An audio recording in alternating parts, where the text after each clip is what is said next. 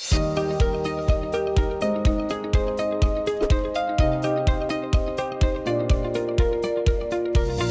everyone, Nick Gilpin here from Beaumont, here with a quick COVID update. So hospitalizations are going down, but community positivity rate is still high. How should we be interpreting these numbers, and what behaviors make the most sense right now?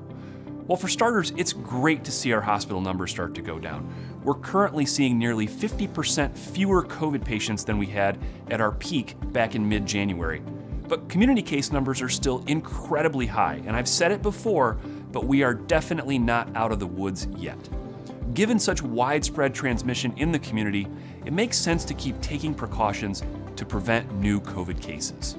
One preventive tactic that has been shown to be helpful time and time again is masks, and not just any mask, but particularly a snug, well-fitting mask with 2 or more layers of breathable fabric that completely covers the nose and mouth and chin. While most masks and respirators provide some protection, properly fitted respirators such as N95 respirators provide the highest level of protection. Wearing a highly protective mask or respirator may be the preferred approach in certain situations, high-risk situations, or by some people at increased risk for severe disease. But some masks or respirators may be less comfortable or more difficult to wear for extended periods of time.